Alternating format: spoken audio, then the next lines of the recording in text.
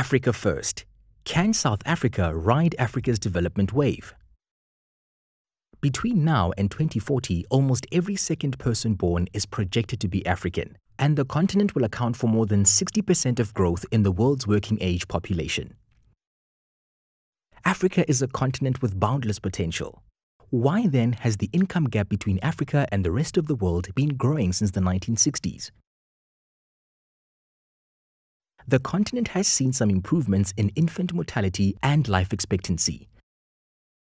But Africa still suffers from massive poverty, inequality, weak economic growth, deindustrialization, an underdeveloped agricultural sector, and limited technology. Things in Africa are improving, but much more slowly than in the rest of the world. One important reason is that slow growth in a locomotive state like South Africa is holding Africa back. South Africa is growing slower than much of Africa and upper middle income countries globally.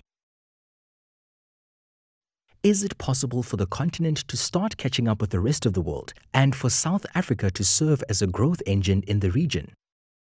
Two recent publications from the Institute for Security Studies explore Africa's likely development pathway and long-term future of South Africa. Africa First, Igniting a Growth Revolution examines where the continent is and where it will be in 2040 on its current development trajectory.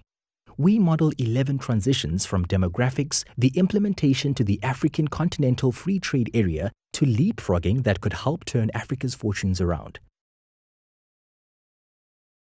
South Africa First, Getting to Tumamina as an aspirational vision for South Africa, focused on spurring long-term growth through transformation in health and education, a resolution to the electricity crisis that enables modern industrialization, and the implementation of land reform that unlocks additional agricultural potential.